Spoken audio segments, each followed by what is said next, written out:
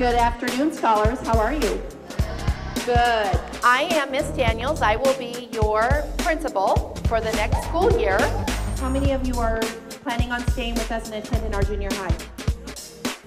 Awesome. I love to see those numbers. That is awesome. It is very important for us to help our fifth graders transition into being now at the junior high.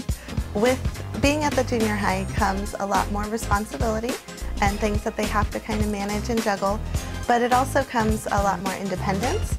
That can be really exciting for our fifth grade scholars, but we want to, again, be intentional about how we help support them in discovering how to be responsible with their independence. We look to the standards above us to make sure that ours are lining up and that we are pushing the kids towards that level, especially personal accountability. We're really trying to ramp that up, especially in the last quarter of fifth grade, that personal responsibility of making sure you're on top of it, because I know they require a lot of that at the junior high and high school level.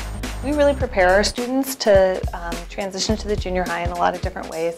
By the time they're in fifth grade, they're actually trading classes. So they travel as a homeroom class, but they're going into different subject content area classrooms. So they rotate through 4 classes a day, and that sort of gets them ready for that schedule switch that they're going to experience in the junior high and the high school. So later in the spring, we take a field trip over to the OI campus so they can see the layout, get accustomed to what the campus looks like, kind of what the expectation is, kind of take a tour to see what the students go through on a daily basis over there. Then we have a night at the beginning of the school year before classes start.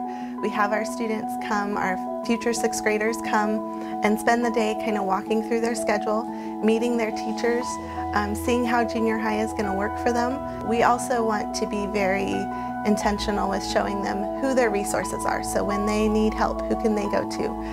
Mrs. Daniels, our principal, myself, our front office staff, all that they have a huge support system here, and making sure that they're aware of all of the opportunities that are available to them now that they're at the junior high. They can walk away junior high having some of those skills under their belt and knowing, okay, if I try this and I'm successful at this, then if I can apply that here, then I can apply it anywhere and I can be successful.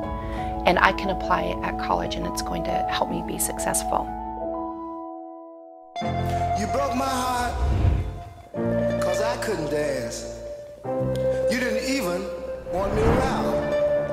And now I'm back to let you know I can really shake 'em down. Watch me now!